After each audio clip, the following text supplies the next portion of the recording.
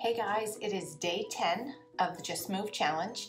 I'm glad you're still here. That is awesome that you're moving, you're trying to move. If you're attempting it every day, it's the start of a habit. So just tell yourself to get out there and do something to move.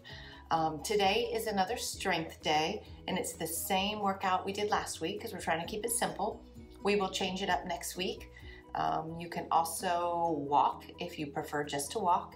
Either way, we're trying to move. The health tip today is to really try to focus on not stuffing yourself when you eat. So that means tell yourself, I'm going to have one serving. It's really easy to keep nibbling if there's something good to have more. But if you really are trying to feel better about yourself, you really want to eat your one serving a meal and be done. So it's more of a mental thing, really. If you just tell yourself before you get to that table, I'm going to have one serving, I'm not going to go back, and when the meal's done, honestly, tell your significant other who you're with, what you're trying to do, so they help you. Just get up and go do something else. Clear the table, put the food away.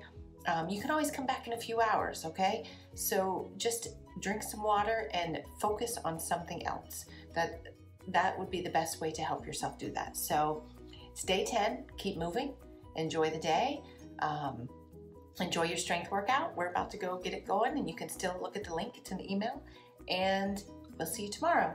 Have a good one.